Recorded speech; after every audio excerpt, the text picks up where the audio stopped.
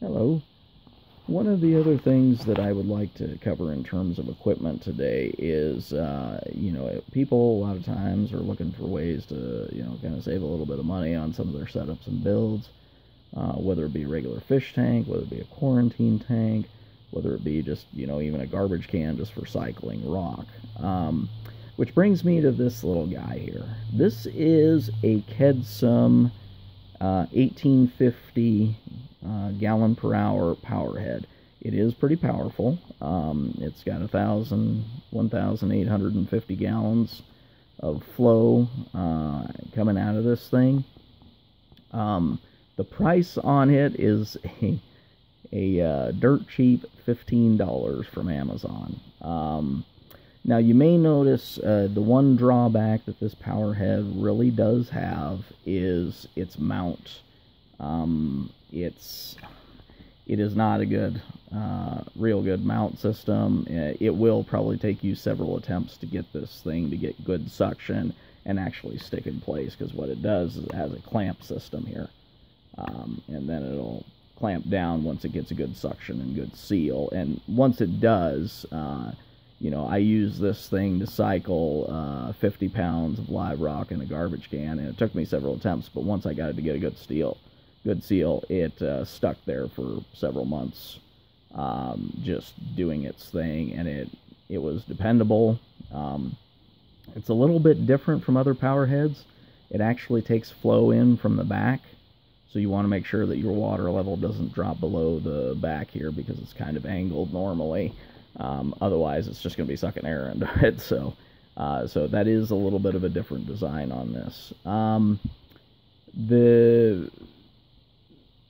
Given the mount, I would be wary about using this in a regular tank, particularly with a sand bed, because if it loses its seal and you get something this powerful falling down to the sand and still running, you're going to have an absolute nightmare on your hands. Where I would say that this powerhead really shines would be in a bare bottom tank, like a quarantine tank, or in like a garbage can cycling rock. And in both cases, you're not going to want to spend a ton of money on it. You're going to want to keep the equipment as cheap as possible. And for that, it's, as I said, it's a little bit of a pain to get mounted, but once you are able to get a good seal on this thing, it should stick, it should hold, and it will be a great power head for you. Provide plenty of flow for, for fish, for live rock. And I suppose if you really wanted to, get creative with some corals, you probably could provide enough flow for it, given its power head rating. It was really interesting as well. Apparently, Kedsum is a new company trying to get a start, and they're trying to build a reputation for themselves. Their customer service is phenomenal. I wrote a review on Amazon and basically saying that, it was a good power head. They just needed to, maybe invest in a better mount system, something a little more durable and sustainable for the long run. And almost immediately I got a response back from Kedsum expressing concern over my review and saying, hey, what can we do to make this right? And I told them I wasn't really, expecting anything or whatever. I was just giving an honest opinion, because for $15, I mean, I understand that, sometimes you're going to have to cut a few corners, and the mount is where they kind of cut some corners.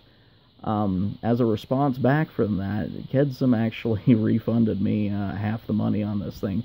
So this power head here, I spent a whopping $7 on, and I can tell you it's easily worth the $15, even with the mount that needs some work.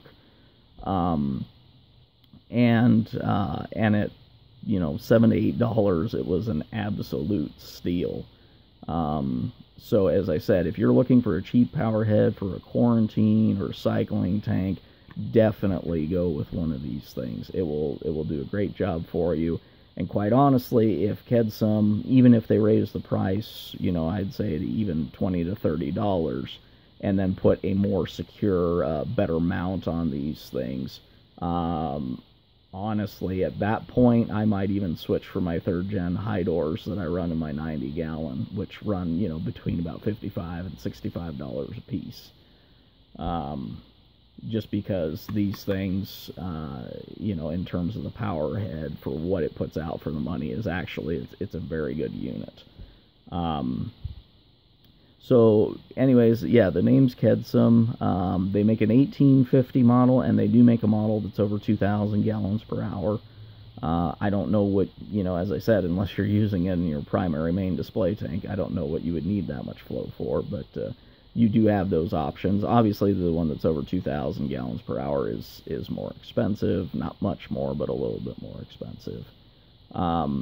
But anyways, so there's a cheaper alternative for you for a power head, for a secondary tank or a bare bottom tank. If you're just looking for something to try out and you don't mind playing around with the mount a bit. And that's all I have, and thanks for watching.